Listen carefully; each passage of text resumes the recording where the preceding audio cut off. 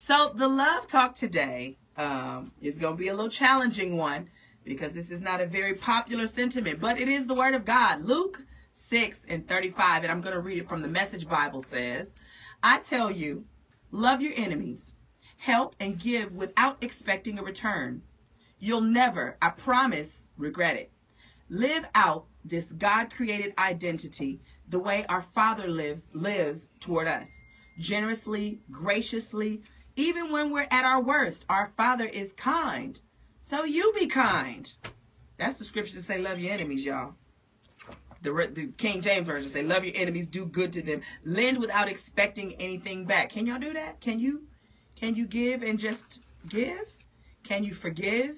Can you be long-suffering? Can you be understanding? Can you show mercy or grace like God has shown you? The same thing that you give is what you want, right? Do unto others as you'd have them do unto you.